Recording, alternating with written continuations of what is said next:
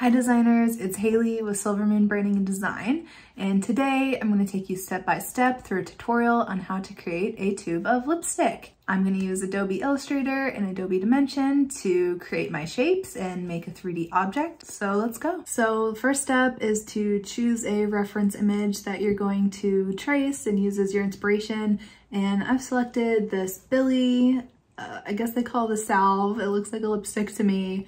I actually have it here, so I would be able to take my own pictures if I wanted. It comes in this cool tube, but this is what it looks like. It's got this like translucent shell. It's got this color tube on the inside, and then it also has the colored salve. So we're gonna recreate this one because I like it. I don't get paid for product placement. I'm not like that. I just am picking this because I like it.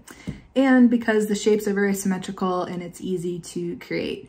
So I guess that's my one tip I'll start with is if you find a shape that's hard to recreate or stumps you, just pick something that's slightly different. So for this one with the lipstick shape, normally there's that like taper, like that teardrop shape with for the actual product.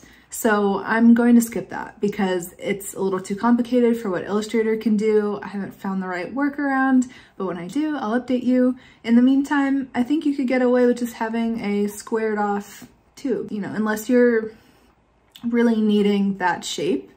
You can just fudge your way around it for the sake of your mock-up and your design. So don't box yourself into a corner. You can definitely do it. It just takes a little bit of creativity, and less is more sometimes. So I'm going to start by showing my rulers, and I'm also going to grab the rectangle tool, and I'm going to trace around the base here so that I can find that center point so that everything is proportional. So now that I've drawn my rectangle, I'm going to drag a guide right to the center there, and then I'm going to actually reuse this rectangle. I normally delete it, but I think it's going to come in handy here. So I'm gonna choose a color and just eyedrop it so that I can have the color that matches.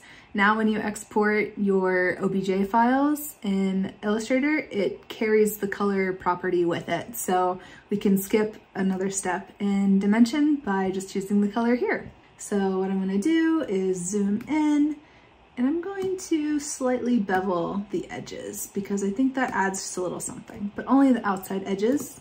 So I'm going to take the A arrow, and I'm going to click on these two, and then I'm going to pull in the radius like 0.04 inches, like just ever so slightly. And then I'm going to copy this rectangle, drag it up, and it kind of moves in a little bit. So I'm going to shrink that down, and I'm also going to create the inset because I want the translucency to show when I have it open. So you can see the translucency is there of this piece. So I need to create like an inset for this tube to sit in. So that's what I'm gonna do. I'm going to do that by creating another rectangle that is this shape, dragging it to that center point, copy this color, send it to the back, but then I'm gonna make a copy of this rectangle. So I'm gonna drag, now there's two of these shapes, and then I'm going to subtract it. It's important to move that forward. So now I'm going to overlap these shapes, and I'm going to click minus front so that this, when revolved, will have an inset for the other tube to sit in. So then the other important thing is to take this tube, drag it down, and then we're also going to bevel this one corner. Now there's another one, another tube. So this one is also slightly beveled, just a little. And I'm gonna choose the peach color, drag that up. And then I'm gonna make my salve color. So take another rectangle, drag it down. I'm gonna choose a nice pink berry color, and then select this top one and curve that down. So now when I take my reference image off, these are the shapes that we're left with. Now you can change these colors, you can change the shapes and dimensions to fit your reference image. I'm gonna roll with these ones. So I'm gonna select the top shape and just move top to bottom. Under our 3D and Materials tab, I'm going to click Revolve. So now I'll repeat that process for each of these shapes. So click on each individually and click Revolve. Same all the way down. these two shapes, I can combine them or I can keep them separate. For the sake of this one, I'll merge these together and then hit revolve for this too. So now you can see each of these layers. It's pretty simple, right? So if I want to take it a step further, I'll create this outside cap so that I can put it to the side. You know, I'll have a few more options with that. So what I'll do is I'll drag this shape to the side because I want these to match up. And what I'll actually do is just delete some of these anchor points. And you can see as I'm going that my shape is changing, my 3D shape. If that's distracting or making your computer fan run like mine is, then you can hide the 3D materials for now and just turn that off. What I'm also gonna do is move these shapes. I'm going to drag these to the top here. Take this anchor point and bevel that one in slightly. And then this is a pretty flush connection, so I'm gonna come back to this anchor point and I'm gonna drag that one completely straight. So, important step with this tube. We want it to be hollow, right? We got this anchor point, I'll curve that around, but I wanna get as close to the inside as possible so that those fit really well. Okay, and use shape mode to minus. Now we have this little skinny shape, and now we turn on the materials and it'll be hollow on the inside and fit really nicely. And even if we drag these two over just to see how they align, you can see that if we put these to the side, that goes over. So we could even make it a little thicker if we wanted to. So we can take these, make those so it lines up. You can also take this corner, since I said it was flush, and tweak that so that those align and snap into place. So yeah, I'll delete that one, bring that one back. So now I'll click on each of these shapes individually and click export selection from the file menu. So I clicked the salve, then the little plastic thing. That's all little plastic things, but the little plastic thing. Here's the other little plastic thing. And then the base and export selection. So then I'm simply gonna name these. We'll call that salve, plastic 1, plastic 2. I don't know the technical names, you guys. Base and cap. And I'll select all of these, select the OBJ format and export. Now that we have all of our pieces and parts, we can take them into Adobe Dimension and start assembling. Once inside Dimension, I'm going to click New, give me a new canvas, and you can make this canvas as big or as small as you want. So now I'm gonna start assembling the pieces. So I'll start from base and move up. I find it's just a little easier to go in a specific pattern. So what I'll do is start with this base. All right, now that I've placed the base, I can zoom in and get it positioned. I'll just keep working my way through these pieces. And I might need to go check my reference material to make sure that I'm doing them in the right order. Yep, so this piece, plastic 2, goes inside here. And then we have plastic 1, just that other little piece.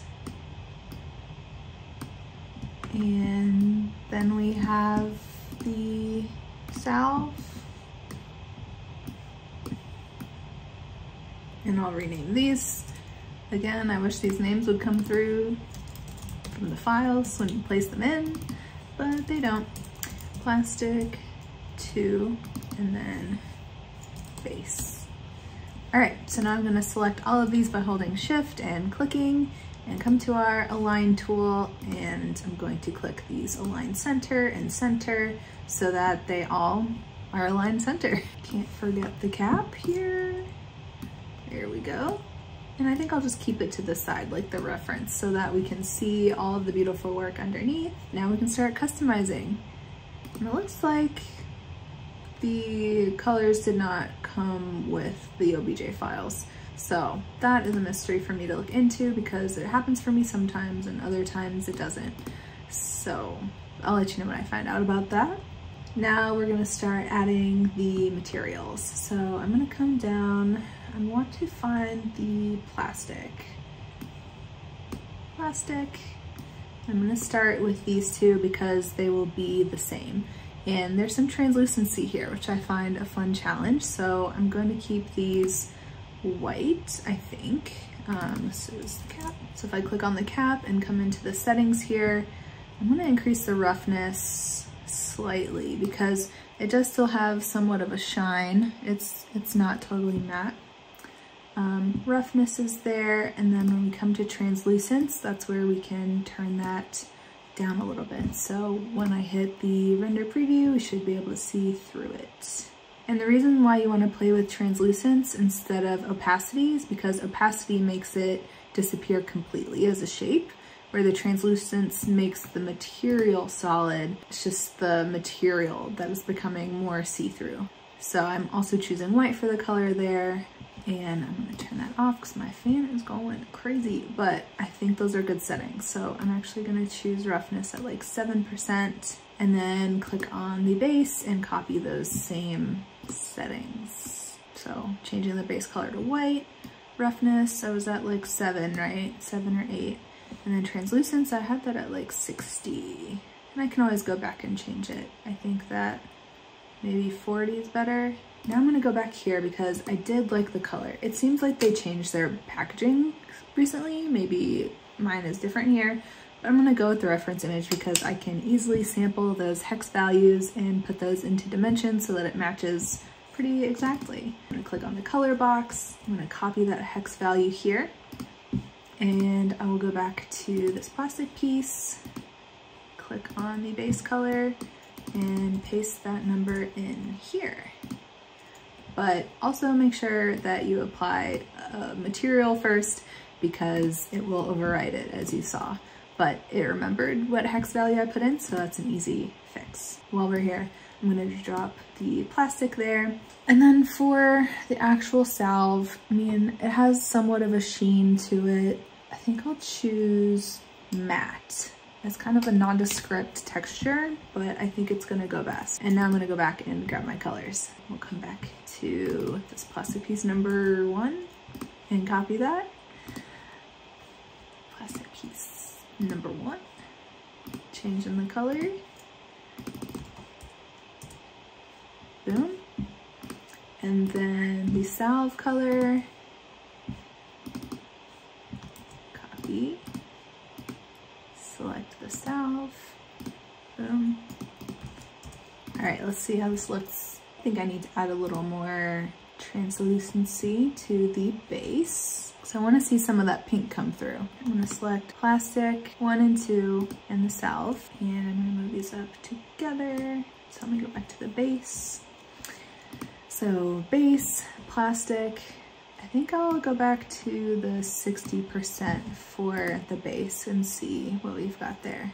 Hey, that's giving us a pretty good reflection of what's happening here, so I'm digging it. Okay, so then the last thing is to add any graphics you want to this. So to drag and drop graphics, I could type Silver Moon, and I could give it a nice tall font like Antonio. And I can even sample the color there. I think I'll go all caps with it. Go to File, Export Selection, and we'll select PNG. You can only drop in image files as graphics in Dimension. So now that I have that graphic called name, I'll come in, just drag and drop on the area that I want to add that.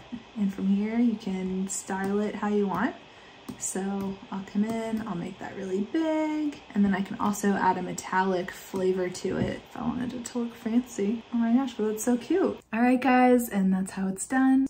Feel free to subscribe, it really helps me out. Leave a comment below letting me know what video you want to see next. Until next time.